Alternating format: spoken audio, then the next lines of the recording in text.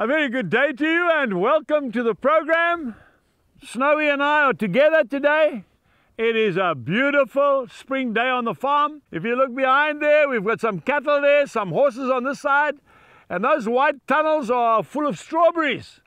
And we just thank God for today. I want to ask you a question. Have you heard from God lately? Have you heard? The Lord says, seek me and you'll find me. Let's go to Jeremiah chapter 29, and I'm reading from verse 13. And the Lord says, and you will seek me and find me when you search for me with all your heart. You really need to seek Him. A lot of you say, Angus, God never talks to me. God never answers my prayers, but you don't spend time searching and seeking.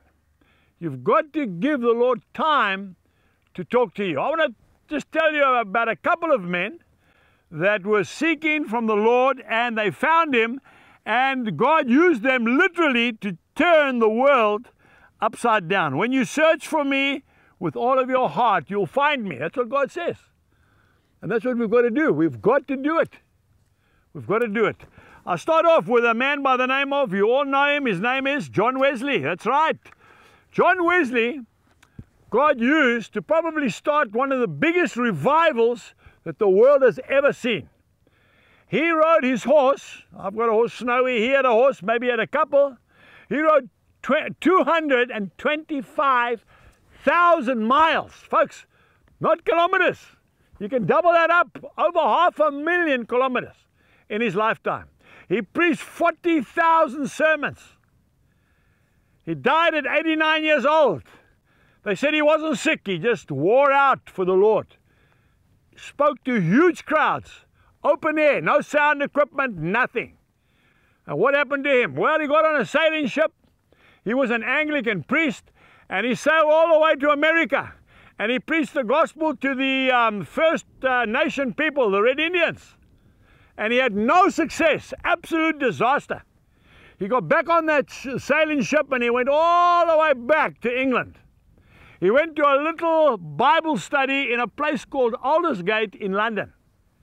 And while he was sitting in that Bible study, he said, scales fell from my eyes.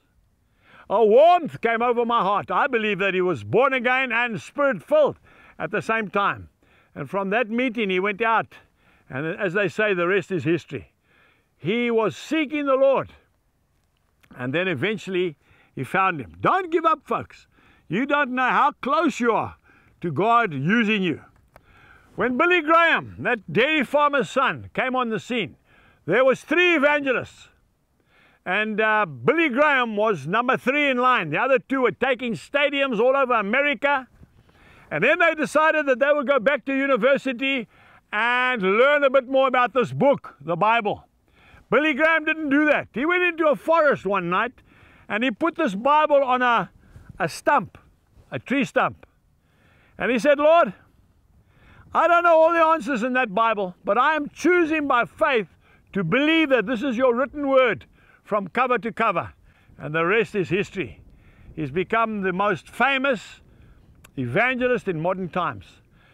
Charles Finney went into a forest. He was a lawyer. God used him in revival. And he was praying, and the power of God came from heaven through him like a light. He said the love of God that he had never experienced before. Eventually he said to the Lord, Lord, if you don't stop, you'll kill me. Just so much love. And with that he went out and he preached the gospel everywhere. What about David Livingstone? You know that Robert Moffat, his father-in-law, came from Kuruman, a missionary station in the Northern Cape. He went to Scotland to recruit more missionaries. There was nobody in the meeting, only old ladies. We love old ladies. But there was a young boy pumping the organ. He was 13 years old. Who was he? David Livingstone. God used him to open up Africa for the gospel. Till next time, goodbye.